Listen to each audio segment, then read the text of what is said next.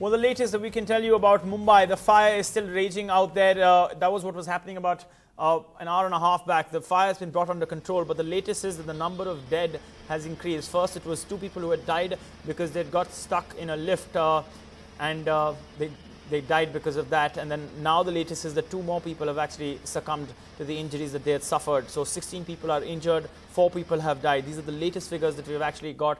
And this happened in the residential building, which is located near Hind Mata Cinema in Parel.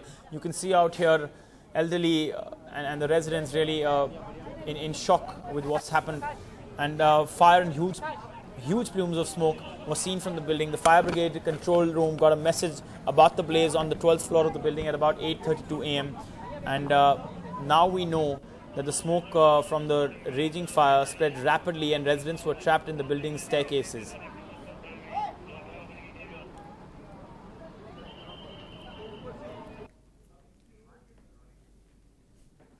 The number of people injured has now increased to 14 and 2 people have been declared dead in this entire incident. And as you could see behind me, the firefighting operations have now ended and the cooling operation has begun. This is the exact same building in which there was a fire accident that happened around 8:30 a.m. in the morning today, after which around 60 fire engines were brought over here to bring the fire under control.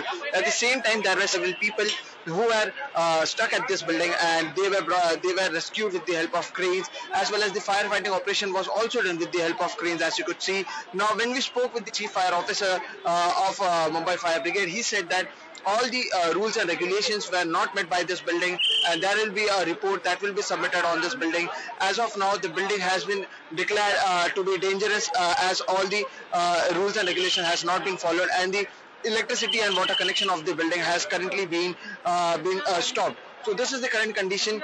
14 people have been said to be injured who are being treated at the KM hospital, which is situated nearby. However, the fire...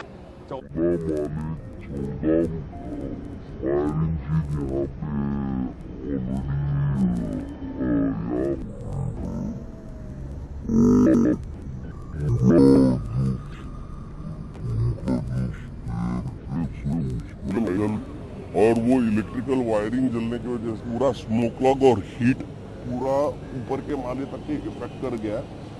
अभी पूरा search operation खत्म हो गया है, rescue operation भी खत्म हो गया है, कूलिंग ऑपरेशन चल रहा है, सिचुएशन अंडर कंट्रोल है।